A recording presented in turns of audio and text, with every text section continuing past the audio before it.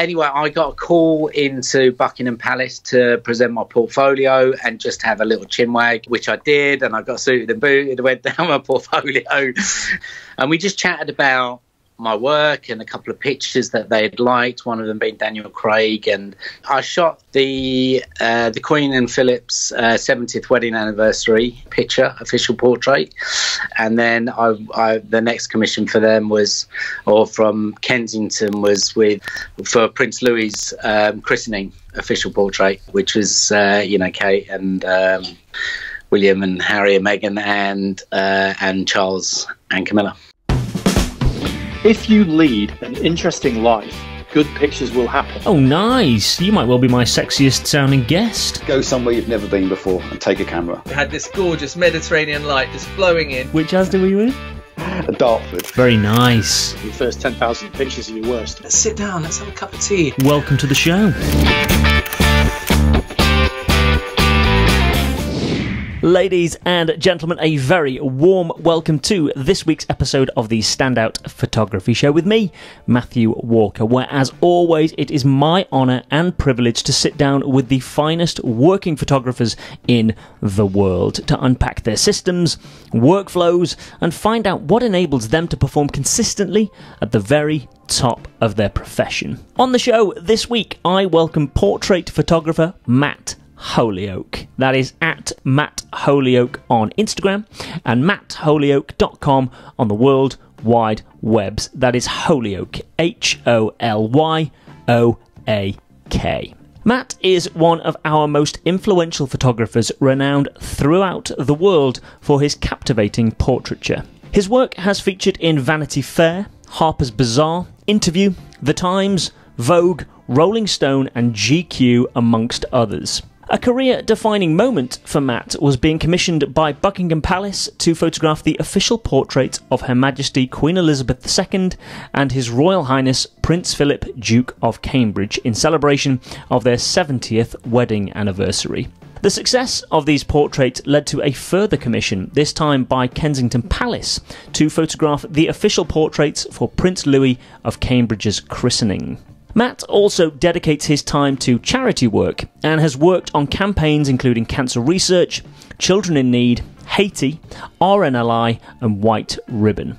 The success of his most recent campaign for MQ, a mental health research charity, awarded him the honour of ambassadorship in recognition of his commitment to help eradicate mental illness in young people. As the official photographer for BAFTA Film Awards, Matt marks his achievements of the most revered actors and filmmakers of our era through a series of portraits published in GQ magazine. When I first started the Standout Photography Show, Matt was one of the first names I wrote down as someone I had to get on the show, and I am incredibly grateful to him for giving up his time to speak with me. During our conversation, we discussed honest portrait photography, lessons from assisting, learning the business of photography, running your own studio, learning from your mistakes, harnessing pressure, truly understanding and visualizing a brief, very important, in order to push creative boundaries, stepping away from the edit to find clarity, photographing the royals, and of course, cutting up shipping containers. Without further ado, please step away from the world and enjoy my conversation with this man, Mr. Matt Holyoak. Let's be awfully official. I will say, Matt Holyoak, welcome to the Standout Photography Show. Well, thank you very much. It's a pleasure. No, the pleasure is honestly all mine, and I feel like I'm saying this to everyone I speak to at the moment. I said it to Julia Fullerton-Batten, I said it to Tom Stoddart, but I think this is the conversation I've been most looking forward to having. So, you, like many people I speak to, are in that wonderful position where other people describe you and your work. So as an example, Camera Press bio describe you as one of the world's leading celebrity portrait photographers. But how do you describe yourself and your work as a photographer? I just describe myself as a portrait photographer. And it's really basic. I mean, essentially, a photographer, but my speciality is portraiture. Yeah, so I just describe myself as a portrait photographer. Why photography? And I know that is extremely broad. I kind of fell into it, really. Originally, when I was a kid, I wanted to be a painter. I wanted to paint portraits. So I started in college when I was doing art. A lot of my work was painting and fine art, and then I just got really interested in people's faces for some reason. So I started painting portraits, and really that's what I wanted to do. And what I did is I took pictures that I would paint to or paint from. And it was a mate of mine who was, we used to skate together, and he used to assist a guy called Steve Gullick, who's a music photographer.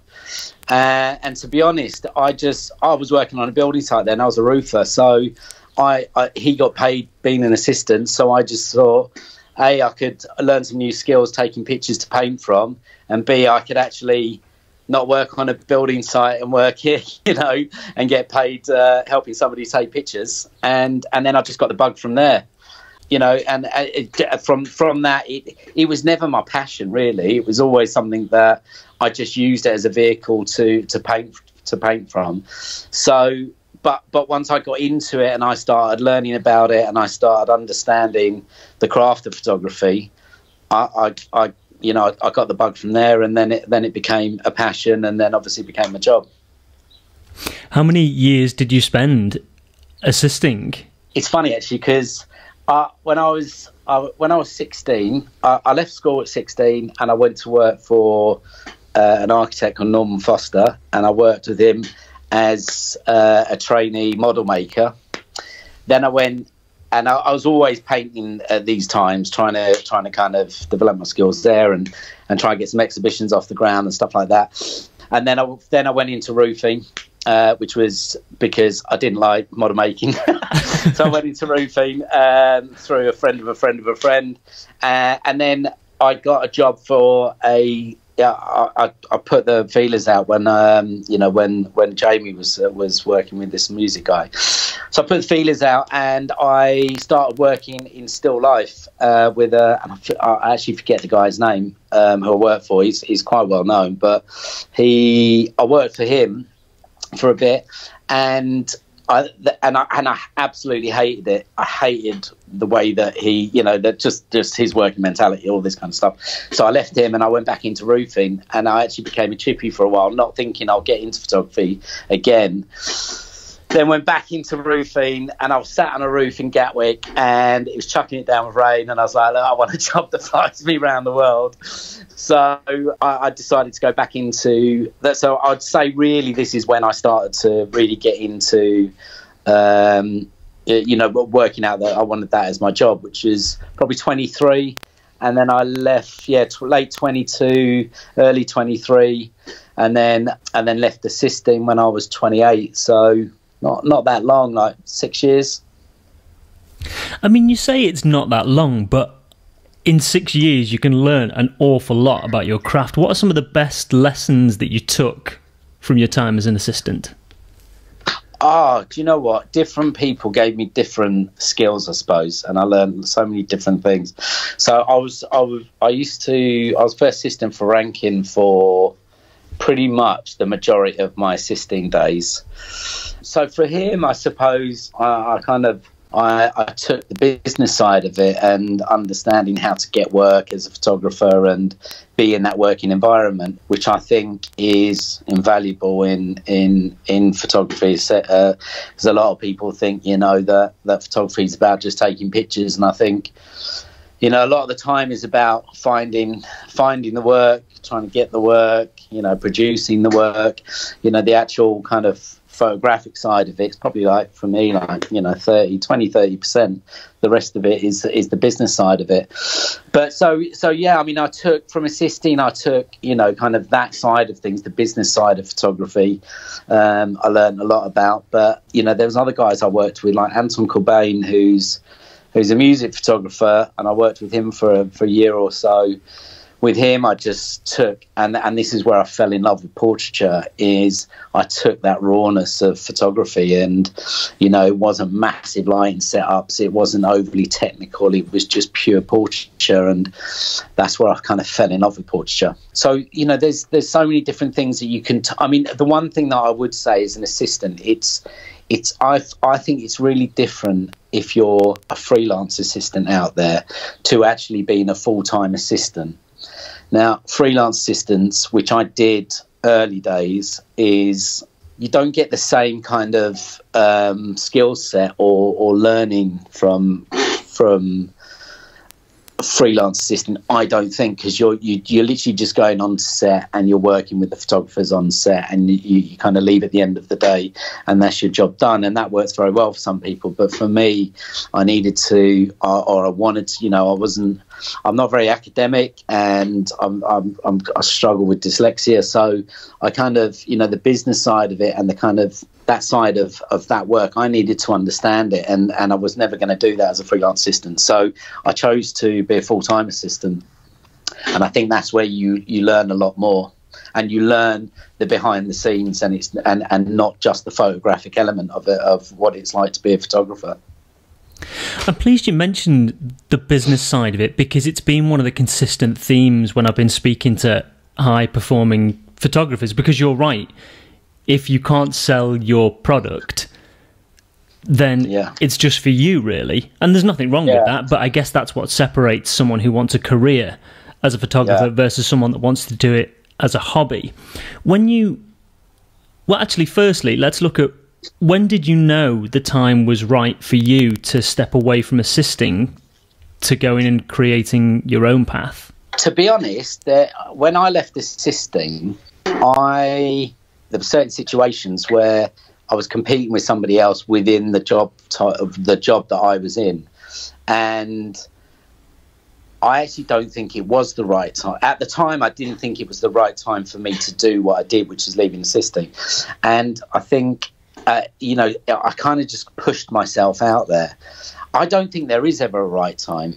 It's one of those really, you know, there's no recipe behind it. So if, you know, you go assistant, then you do this, and then you do that, then that will happen. Everybody's got their own journey. So I couldn't say, like, for me, I felt at the time it wasn't the right time, but I forced myself out because of a certain situation I was in at the time, and I didn't want to go and assist another photographer. I just thought, you know, I'm young enough now that if it doesn't work, if it doesn't work out, I can actually go back into another job, you know. So I honestly couldn't say with my hand on my heart, you know, if this kind of thing happens, then this is the right time to leave and become an assistant, because everybody's different. And I think for me, like I said, I just forced myself out into the world because of a certain situation I was in and I wasn't happy about. So again, it was just kind of by chance that I took the leap.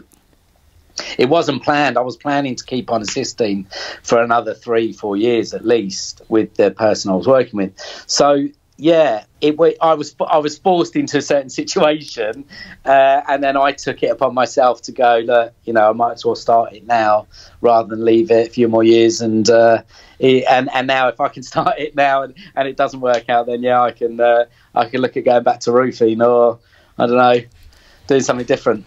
Do you think, ironically, that perhaps being forced into that situation helped you? Because, as you say, you could have spent another 2 or 3 years assisting, whereas actually that situation, and many people could have just walked away and gone back to the easy option, and you didn't. Yeah.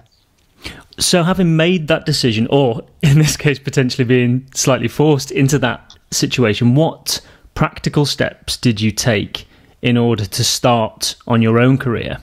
Well, I mean, I've always been one of those people that's really good at, you know, the going out and getting work. I've never been scared of work, and so I've kind of got that inbuilt in me. And that's why I'd done so many different jobs before I got into photography. So it kind of was one of those things where I looked at it and I was ready for the challenge. I thought that was basically one of the biggest things, is that, you know, not that not whether it's the right timing, it's whether you feel inside, yeah, I can do this. And I just had it inside me that, yeah, okay, you know, I can actually go and get some work. So I just picked up the phone and started calling people. I'd done a few small editorial shoots. I mean, obviously all my personal work. So I just took it, but I just literally just picked up the phone and started calling everybody I knew. And, you know, again, I think, you know, there's certain things, right time, right place. But I knew a few people at Vanity Fair, and through, you know, assisting days, met a few people. So actually, my first job as a portrait photographer was commissioned by Vanity Fair about 6 months into to leaving assisting and going on my own. I'm pleased you mentioned Vanity Fair, because it's one of the jobs that I wanted to come on to discuss. So we'll come on to that a bit later. But first, I wanted to talk about your studio, because you're one of the few photographers that I've spoken with that has and runs their own studio in London. So would you mind describing, I guess, firstly, why you chose to get your own studio versus hiring studios as and when they were required? Yeah, I always had this vision when I was younger, and like I said, when I was getting into photography, that's what a photographer did. A photographer had their own studio, and that's where they work. And so I always had it in my mind that I'd always have my own studio.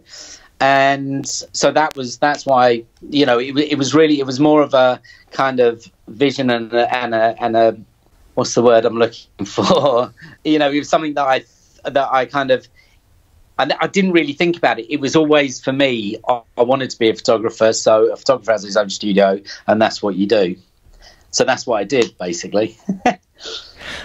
For anyone that has not worked in your studio or not seen your studio, would you mind describing some of the elements that are in your studio that allow you to create the quality and style of images that you've become recognised for? Sure. I mean, to be honest, I don't really shoot much in my studio.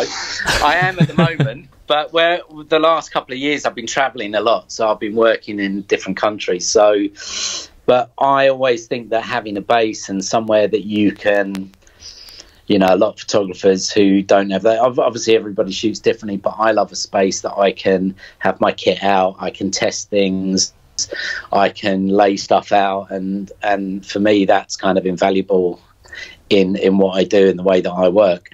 But the studio space. So originally it was a meat factory, and what's lovely about my studio and why I love it so much is that it was one big open space that I could do whatever I wanted in there.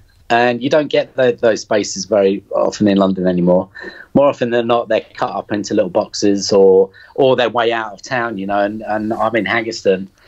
So I just kind of got, by chance, again, being in the right place and right time, just got gifted this place that was just a big open blank canvas. So I took in, so it's just one big open box, and I cut up a shipping container and put that into the space, and then built a mezzanine floor around it. And the shipping container was originally an office, and then upstairs was another kind of smaller office. Since then, now it's changed. Now it's the hair and makeup room, and then we've got a little kitchenette off the side. But it's just, it's really quirky, you know, because of that. And people love coming into those kind of spaces because they don't feel generic, and it feels like, you know, it feels homely. But it's a nice open space, you know. So yeah, it's I love it, and I think that the beauty of it is because I was able to, and the landlord was really good to me, so I was able to do whatever I wanted with it. There's a couple have fun clearing it out. Well, there's a couple of things you mentioned there, and I have to journey back on both of them. Firstly, you said so casually that you cut up a shipping container. Yeah. How did you? Firstly, how did you get the idea for the shipping container, and then how did you go about cutting it up? It's funny. Well, to be honest, I looked into building the structure structure in there, and I'd watched I think it's George Clark's Amazing Spaces, and one of these guys had made this house out of shipping containers. And basically, when you buy a shipping container, the structure and everything comes with it. So it kind of measured up to fit in. So basically, it was just cheaper for me to do that. That's why I did it. And I'd seen it on Amazing Spaces, and I'd rung this. I'd just done a bit of a Google search and looked around, and there was a shipping yard that did secondhand containers that they would cut and deliver to anywhere in London. I mean, we had to forklift it down the road. My studio's on a tiny little cobbled street, and we had to forklift it down the road. Lucky I've got a big open shutter and straight into the property. But it was George Clark's Amazing Spaces, basically. But it was just a cheaper option for me. But really, I mean, because the structural work that I looked at, I wasn't willing to pay. So I'd seen this, so I looked into it, and then I was like, yeah, the character, I love it in there. I wouldn't have done it any other way now. One of the wonderful things about doing these interviews is the things that you just least expect, and the last thing I expected was you to say you'd cut up a shipping container for your studio. Absolutely brilliant. I love it. The other thing you mentioned, which I think was interesting, you said about being able to, because you also have your... Sorry. Also, it acts as a really good safe when I'm not in the studio. Because we put all the kit in there and just lock it up. Of course. Really so it doubles up. I mean, technically, you were kind of the visionary for Box Park. Really? Well, I wasn't going to say that, but to be honest, actually, my old studio, I had a studio in Chance Street, just off Redchurch Street in Shoreditch, which I originally I rented an office in that space, and then the guy who owned the studio wanted to leave, so I inherited the studio and ran it as a business there, which was right opposite Box Park. And I don't know why. Maybe it's actually looking over at Box Park that I got the idea. In my head, I've got it from George Clark, but I don't know. So what was that show? George Clark, Amazing Spaces? I think it's Amazing Spaces, yeah. I'm going to have to check that out, and I'll put it in the show notes in case anyone else wants to as well. He's genius. I mean, to be honest, like I was saying about originally back in the day, I loved architecture. And I love buildings, and I remember when I was a kid, I drew an interior. Me and my wife are actually looking at a new place to buy at the moment that we can, either a bit of land that we can build. And I've just got this drawing that I drew as a kid of an interior of a building. I've always loved it. I've loved buildings. I've loved structure. So, George Clark stuff, I'm fascinated by all of that. And I love building stuff and making stuff, I'll put it in the show notes so anyone can check it out, and I am absolutely going to be watching that this evening. The other thing you mentioned, and it's something that Adam Hills talked in length about because he also has his own studio, you mentioned that about testing your photography. Do you think having your own studio has made your work as a photographer better because you can try things and you can test things that you potentially couldn't do in a higher space? I think so, yeah. I think it's, for me, I think, again, going back to who I am and how I learn and the way that I suppose my mind works, which is not overly, I'm not an academic, as things don't come to me very quickly, and I'm not like one of those people. I mean, I work very quickly once I'm on set, and that's kind of part of what I do as a photographer to make it quite easy for everybody. But I think the learning and the craft, and I always seem to come to a job and look at it as if I'm looking at something for the very first time. And I think a lot of people come into work and go, all right, cool, I've done that, and I've done that before, so I'll do that here. So for me, I always kind of look at something and I never really go, oh, okay, this situation, right, okay, well, that's going to happen, this is going to happen. I always come to something like I've never seen it before. So having a space that I can test stuff out, and I can go, right, okay, this is going to be this environment, this is how I'm going to do this, or what am I going to do different on this one, it allows me that time to kind of, in my head, get to a point that I understand it. So when I'm going into the shoot, I can really work with my talent, really. You mentioned earlier Vanity Fair And it's something that I wanted to come on to because you've worked, and your work is featured with Vanity Fair, with Harper's Bazaar, The Times, Vogue, Rolling Stones, GQ, you name it, the list just goes on. You're also the official photographer for BAFTA Film Awards, and you've worked with the royal family, which we will absolutely come on to discuss. But did you have a goal and a vision for how your career would look when you started out? Because I know you mentioned earlier that you had kind of an idea in your head that you wanted a studio. Did you have a vision for how your career would look as well? It's a good question.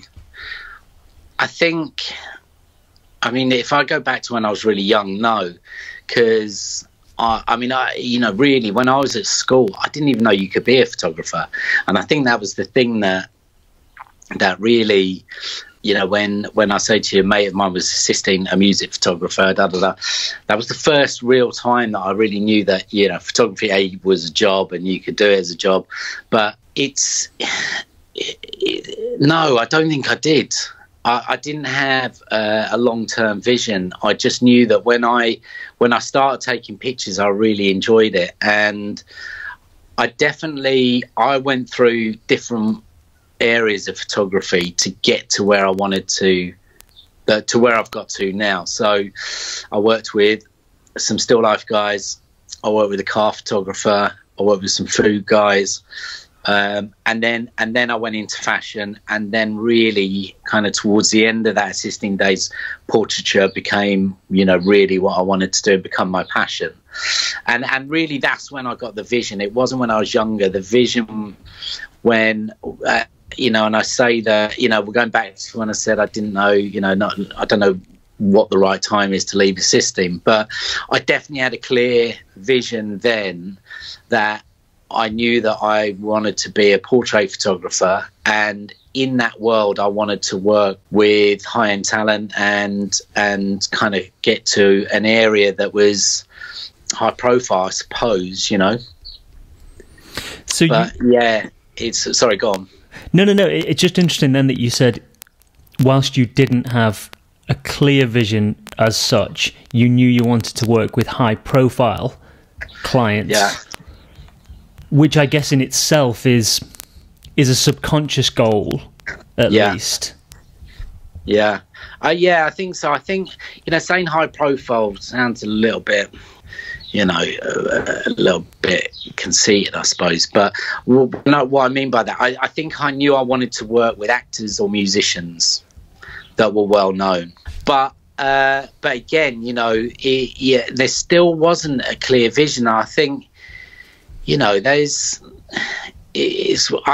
one of those people that kind of builds blocks as you go along, and you get to a certain point and go, right, okay, though I think that's where I'm going to go next, or that's what I'm going to try next. So although I definitely knew that I wanted to be a portrait photographer, and I had that vision that I would have my own studio and that I wanted to work with actors and musicians. I'm still building blocks, I'm still learning. I'm still working out. I'm still kind of working out where my voice is and where my next journey is, I suppose. It's so refreshing to hear you say that you're still learning and you're still building blocks, because there will be many people, including myself, that admire your career, and it's so refreshing to hear you say that you are still learning and developing your craft and developing your style. Yeah. Let's come on, because we've discussed actors and people that work in entertainment. One thing I have to discuss with you is the royals. I've spoken to a lot of photographers who are privileged to work in very unique environments, but none as unique as your relationship with the royals. So for anyone that is unfamiliar with your work with the royal family, would you mind describing what you've done for them? Well, I shot the Queen and Philip's 70th wedding anniversary picture, official portrait, which was an amazing commission. But also there was a couple of different things that came about. They were at that time they became the longest living royal married couple, so I shot that image, and then the next commission for them from Kensington was for Prince Louis's christening official portrait, which was Kate and William and Harry and Meghan and Charles and Camilla. It's an incredible commission. It's a mind-blowing, career-changing commission. Can you work out, if you look at the steps to get there, can you work out how that inquiry came about? Yeah. I was a wild card, so I'm trying to think of the names, but anyway, I was a wild card going into situations. So Buckingham Palace were looking for somebody to commission to take this picture, and actually Camera Press were look after the royal imagery, and so the Buckingham Palace had asked Camera Press to present X amount of photographers to go into the mix, one of them being myself. I know that Annie Leibovitz had written to the Queen personally, I believe, and there was a few other people who had done that because it was a really special commission. So anyway, I got a call into Buckingham Palace to present my portfolio and just have a little chinwag, which I did, and I got suited and booted, went down my portfolio, sat in this room, and I went into this room, and Angela, there's a couple of people, Susan and then Angela, who's the Queen's dresser, were there, and we just chatted about my work and a couple of pictures that they had liked, one of them being Daniel Craig, and I think another one randomly was Gemma Chan, and Susan was like, we really love these pictures, and the informality of them and the honesty with them, and then they started asking me questions about, so if you were in this certain situation, what would you do, and what would you, how would you approach this shoot, and what would you like to get from it? And so from then they just said, so we kind of went through some different, it literally was just a chinwag. Anyway, I left the room, and then I got an email saying, we'd like you to present a document of how you would approach the shoot, which I did. And I remember I spent all night I spent a couple of nights writing this document. I think it was like 18 pages long, and my wife looked at it, she's like, oh my God, they're not going to get this. They don't understand. Like, I don't understand what you're going to do. 18 different ideas. So I just stripped it right back to 2 different ideas, and one of them that I really wanted to get back to was the honesty of portraiture, and forgetting all of the royal accessories and all these bits, and I just wanted to take a picture of 2 people who are in their 70th anniversary year, who are in love. And so my picture was just strength and honour, and a really honest picture of 2 people in love, and I think that went down well because obviously I got the gig from that. It's an incredible story. It really is just an incredible story. And to hear the journey of how you got that job. You mentioned then that they asked you how you would go about your work. And it's something that I wanted to touch on with you as well. On a shoot that is that important and on that scale, what will you delegate as a photographer to your assistants? And what will you not delegate? And not because of trust, but what elements do you personally like to control on a shoot like that? I don't think delegate's the right word, really, because my crews are always very small, and I work with, so I like to be, look, I feel I'm responsible for every area of a shoot if I'm commissioned to do a job. So I wouldn't necessarily delegate as such, but on a shoot like that, it's one of those things that what I do like to do is everybody knows their job. So I have my first assistant who runs my digi table, and I have my lighting tech, and we usually have a production assistant who kind of runs between us, which on these kind of shoots are imperative because, I was asked to produce 3 setups in 15 minutes. So, so really it's just making sure it's not delegating, it's making sure that people are comfortable and understanding their job and owning their job, So I'm responsible for all of it, and I feel that I would, that I like to collaborate with people. I think people learn by working with me, because I allow them to be responsible for what they're doing, and I don't like I like to let people make mistakes and they learn from mistakes, which is what I did in my career. So yeah, I think it's delegate is I don't like to delegate. What I like to do is just make people responsible for their jobs. Yeah, that makes sense. And it's actually it does, it makes complete sense, and it's actually a really lovely way of thinking about it as well, because as you say, you're then entrusting somebody with their own job rather than delegating elements of your job. Exactly, yeah. You mentioned mistakes then as well, which is something that I was going to come on to a bit later, but we might as well talk about it while we're here. What are some of the best mistakes you've made throughout your career that have made you more efficient at your job? Wow. I mean, I'm a big believer that learning by your mistakes makes you much stronger. And I've always liked to push myself to a point that, not carelessly, but be able to, that's a hard question, that. I don't know, because I've made so many mistakes in my life that I think that I couldn't pinpoint one mistake.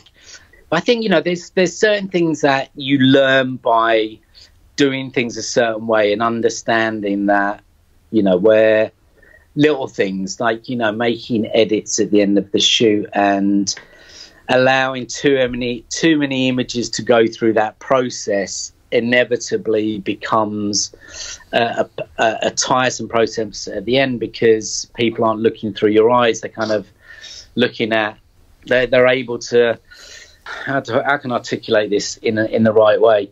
There's no right or wrong, and I think making mistakes are priceless to learn from, if you learn from your mistakes. If you're one of those people that just gives up after making a mistake because you've been criticised or you've been, you don't like the feeling, then obviously that's not for you. But I think within our world, that if you make a mistake and it can make you stronger, it's imperative to push yourself to those points that you do make those mistakes and you're able to learn from it, to give you a kind of better viewpoint on the next job or the next situation that is in that, that is like that. So I couldn't pinpoint a mistake that's actually allowed me to get better, because there's so many of them. And I think you can learn from everything. And for me, making mistakes has been probably the best thing I could do, because I know that I'm pushing myself. There's 1,000,001 questions I could ask you about the answer you've just given me. Do you ever feel...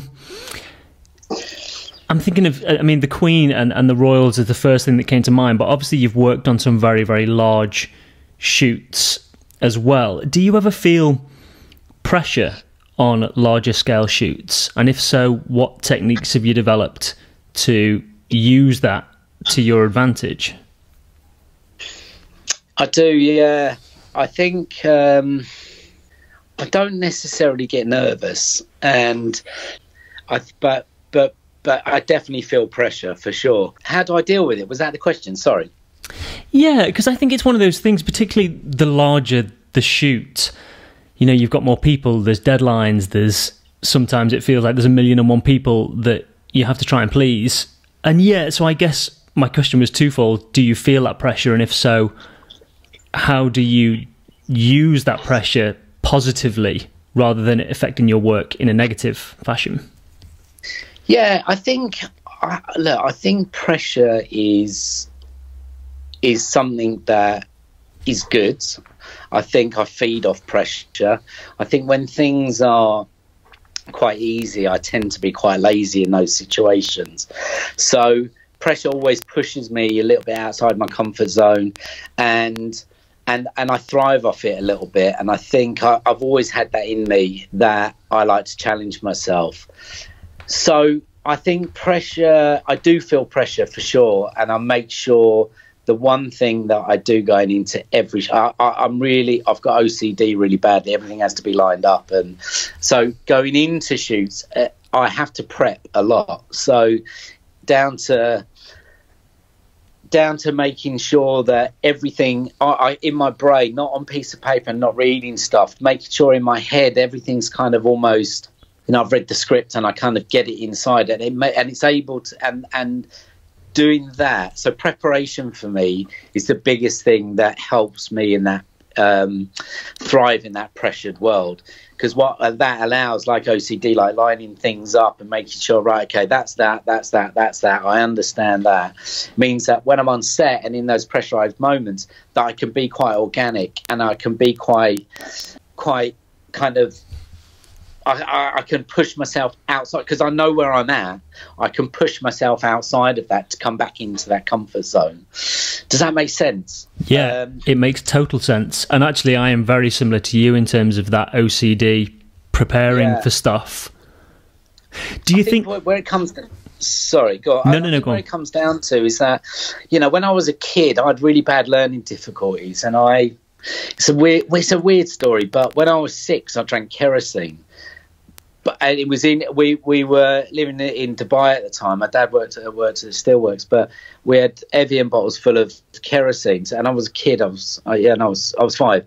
So I drank the equivalent of 3. Anyway, I died. I had heart, liver, lung, kidney failure 3 times. Blah blah blah blah. I was in hospital for ages, and I've got really bad. I came out of there, and I got really bad amnesia, but I've also got really bad dyslexia, but I also struggle to really learn things, and I've always been, and they always blamed it onto that situation that I was ill as a kid, but I don't believe. I think it's just the way that I am. So I have to go into situations, like I have to know where everything is, and even though I can be quite scatty and quite random, I know that all my spaces are always really tidy, because I need to know that's that. And it's exactly the same going into a job. I need to make sure that I've ticked the boxes, and I understand it, and I understand it not by just reading an email or reading a document that says we're going to do this. It has to physically be inside my head for me to go into a situation like that I can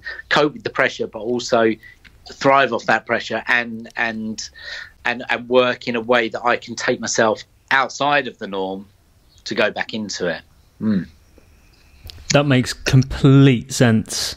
And I think because I work in a very, very similar way to you, and I think it will resonate with a lot of people, because, and I'm speaking from my experiences here to see if you're the same, if I've know the job and what is required, and I can see it and visualize it in my head, it then gives me the freedom to be able to expand beyond and think of creative ideas, because in your head you've got the basic elements and the core elements that are required, you've got them nailed.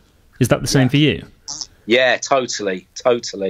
Yeah, it's like, I can set up a vision for a shoot and set up a storyboard that I know that'll nail the shoot, and I know that we get something amazing. But because I know I've got that, it means I can go round.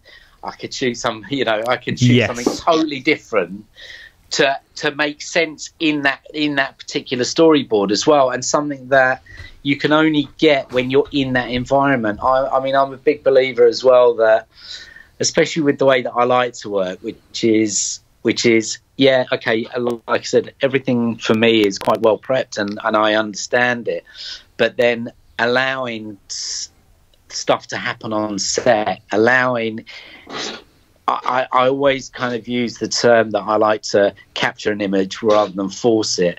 And I think that element of being able to have that freedom on set, because you understand what you're doing on that day so well, gives you that freedom to capture and move and change it to bring it back to what you know it should be. Yes, it makes complete... I don't know if I'm making sense, but it makes sense in my head. It makes total sense, and I'm sure it will resonate with a lot of people. You also mentioned then that you like to push yourself, and again, you mentioned earlier about continuously learning. Are you someone that will say yes and then figure it out later? Yeah. Yeah. I am. I think also, I've always, like I said before, is that I'm still working out where I am in on all this. I'm well off where, not that not where I want to be, but I know I'm still learning. I'm still working my voice. I'm still constantly inspired. I'm still wanting to kind of my basic viewpoint. My kind of photography is very basic. It's simple lights and freedom to just take pictures in those environments. I think. Sorry, I've gone off on a tangent. What was the question? Sorry, Matt. No, you haven't at all. In fact, I was actually leaning forward to the microphone listening to you. The question... Sorry. I think I've forgotten what the question was. Oh, yeah, I said, will you say yes? I was so busy listening to you. I said, will you, you like to push yourself and always improving. Will you say yes to something, even if you're not entirely sure how to do it, and then figure it out? Yes, sorry. I do. I definitely say yes and then work out how to do it for sure. Because also I believe that I may never get asked again. And I know that I'm at a good place, but I've got a long way to go. And I think a friend of mine, really old friend of mine, used to work with. He's a screenwriter, and he worked with this incredible guy who used to doctor scripts. And I always remember we were sat at dinner one night, and we were kids then. Excuse me, we were like 27, 28, and we were chatting about work in general in the creative world, and kind of where we want to be in 10 years time or 5 years time. And I was like, yeah, I'm going to be a big photographer, blah, blah, blah. But he just always said to me at this table, to me and my best mate Nick, he just said, never stop learning how to learn. As soon as you stop learning how to learn, you're fucked.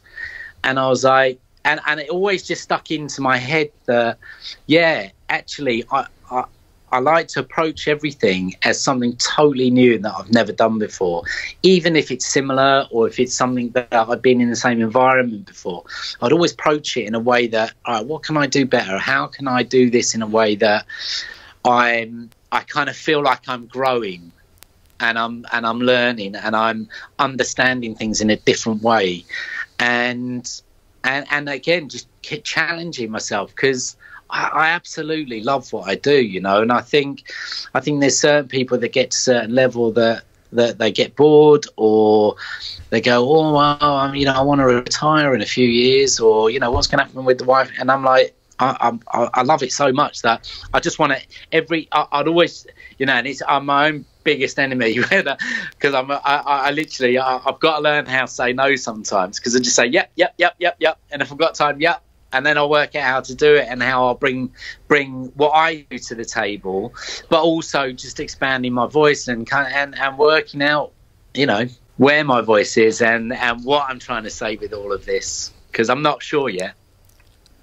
It's so refreshing to hear you say that, because you do, you look at your work, and I did before our conversation. I thought, this guy's got it all figured out, and it's so nice to hear you say that you haven't, and you're still learning. And I think it's one of the beautiful things about not just photography, but just about life and just creating stuff in general, is that it's not maths. There's no X plus Y equals Z.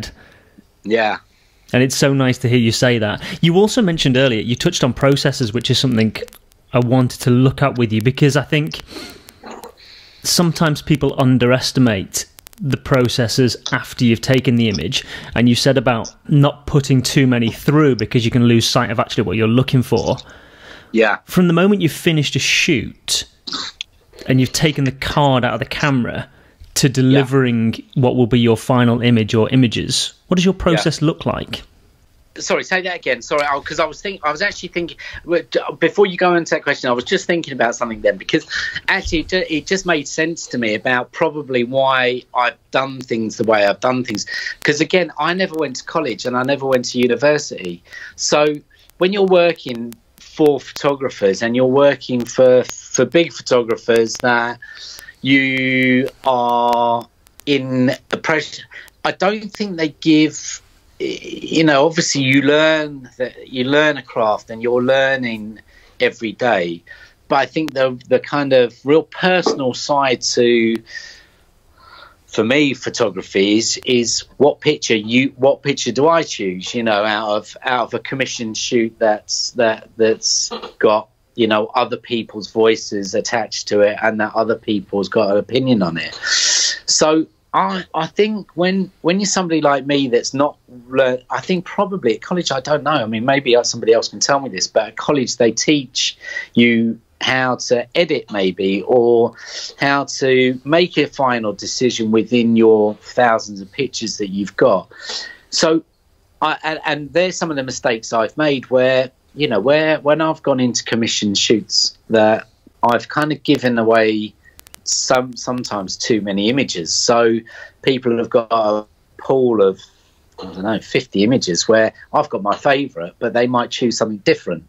And then you think, oh, do they not like the picture I like then? And you kind of start to realise that, or you start to learn that actually you've got to really, if you're being asked to take a picture for something, they're not just getting you to turn up on the day and take a picture. They're asking you to deliver a set of images, or an image that are you and your voice and what you do and stand for, as well as obviously the talent that's within that. So yeah, you know, the process after my shoots now, by mistake, go from, you know, the whole body of the shoot, or the whole session of the shoot, and over the course of a few days, I will go from, say, 200 images down to 50 images, then 50 images down to 20 images, then 20 images down to 10 images, and I'll always walk away from it and then come back to it. I'm not, you know, my working mentality on set is very quick, and I like to move quickly. I don't like to hang on things too long, because I think you lose moments there. So, but the post, or the back end part of what I do as a photographer, for me, is really time consuming. I spend a lot of time looking at images and going, yeah, I like that, and walking away from it, coming back, no, I don't like it now, I like this, and it just takes me a few days, and a few, you know, the process is quite, A, time consuming. I spend a lot of time doing it, but B, it's you know, it mentally it's quite draining for me, because I chop and change. So it's a really kind of, there's no that the formula is to spend as much time going looking at it and walking away, looking at it, walking away, looking at it, walking away, to get to a point within my deadline that I go, right, that's what I like, and then and that's how I do it. It's quite chaotic, really. It is. My head's like I'm mad just thinking about it. But yeah. What does that time away, that reflection time, offer you? To not think about it, because I think about things a lot. So I'll try and actually do something different, whether it's working on some images for something different, or literally I've got a spinner. I actually bought a piano over lockdown, go and play the piano, and just... And so my mind actually is not sat in a room watching TV thinking about the picture. I'm actually really thinking about what I'm doing. And it really takes me away from what I've just done, to come back again with a completely fresh canvas, with, you know, I suppose, again, it's that thing, maybe my brain just has that time to process things, to go, yeah, I know all of that now. Right, okay, that's where I'm going. That's where I want to take this. Yes. And it makes total sense. Again, I do something. Yeah, it does. I mean, I do something very similar, but I would adore to play the piano. Sadly, I can't, or certainly not to the level I would like, but I would go for a run, because it's just that clarity, just to walk away and do something, as you say, completely different. Yeah. That allows you to look at something in a completely different light. Totally. I also think that, you know, actually in lockdown, it was quite, you know, it's a strange time. I think strange time for everyone, and I'm in a fortunate position, you know, I was able to I've got just, you know, good timing. I bought this house just before lockdown, so, and I'm literally a 30-second walk from the beach. So I've spent a lot of time. I actually went out. I've spent these last few months, although I have had a few commissions on, so I've been taking pictures, not even taking pictures, walking. And I mean, I am back shooting some flowers at the moment here, and I've been doing something totally different to try and just have a bit of a break. And actually, it's got me way more inspired and back to a different set of eyes. Feels like I'm getting on things again now, if that makes sense. Yeah, sorry, I'm rambling. What I'm saying is that, like you do, when I've got a spinner bike, but also exercise. So I'll go and walk on the beach, or I ride this bike, and through those times as well, they're really good to think about other things, and they really refresh you to go back into, work, I suppose. Yes, they do. They do. Right, we are a minute from 3, so I'm going to ask you one more question, and then I'm going to let you enjoy the rest of your afternoon. If you could journey back and go and speak with that young man that was working, doing all our jobs and assisting here and there, spend a day with him and give him some advice, firstly, how would you spend that day, and what would you say to him? Oh, God. We'd have a lot of fun. I don't know. I think, one of the things is just, make sure that you don't cut yourself short. You try and experience everything and not be scared of it, and not be scared of failing, because I think probably the biggest, it was a really good question about the mistakes. The mistakes for me, and I've made a lot of them, not that I regret at all, because I've learned from all of them, is to not be afraid to make mistakes and grow and learn from those mistakes. I think that's what I would say, is just don't be afraid. I think that is the perfect way to conclude our conversation. Matt Holyoak, thank you ever so much for coming on the Standout Photography Show. Oh, thanks very much. That was my conversation with the wonderful, delightful gentleman that is Matt Holyoak. As with all of my guests, I am honoured and extremely grateful to Matt for taking up his time to come on the show. And it's thanks to your kind words that I was able to get him to come and speak with us. Your reviews make a huge difference in securing the finest working photographers in the world like Matt, so please keep them coming. It takes less than 30 seconds, but it does make a huge difference. And don't forget, if you have a question for one of our photographers, you can call us on 0207 459 4295. That is 0207 459 4295. Leave a message and we'll feature your question on an upcoming show. For now, thank you as always for joining me. I've been Matthew Walker, he has been Matt Holyoak, and you have been sensational. Until next time, take care.